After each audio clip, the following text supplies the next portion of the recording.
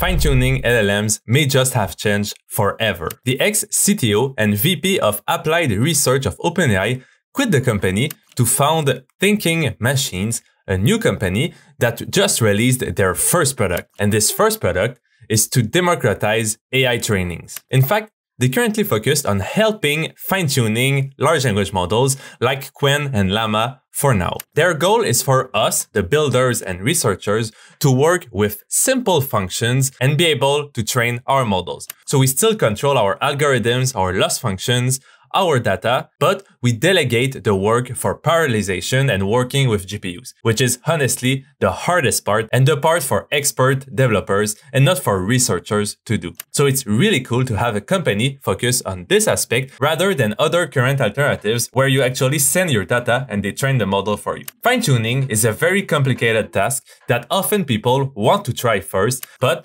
in our courses or when consulting, we always advertise against it. Why? Because in most situations, current LLMs can do what you want them to do. You either want to do good prompting or add retrieval, so some kind of RAG pipelines, but fine-tuning a model is rarely a viable option, especially with the complexity added of managing servers and GPUs. Now, thanks to this new product called Thinker, it may be a viable option. The only thing is that you still need a curated dataset, so a training and test data, and training the model is still complicated with having to set good evaluation in place and do multiple runs. It's still an expensive avenue, but viable in some case, even more with Thinker now. Still, you need to know when to fine-tune a model. And to answer that, just keep in mind that fine-tuning isn't to stylize your model in any way. It's rather to narrow its scope to become an expert if you have the data to train it on. So you actually need lots of data. If you don't have a lot of data to train on, you are probably better off using retrieval pipelines. But if you do have lots of data, then fine-tuning might be a viable option and you may want to try Thinker.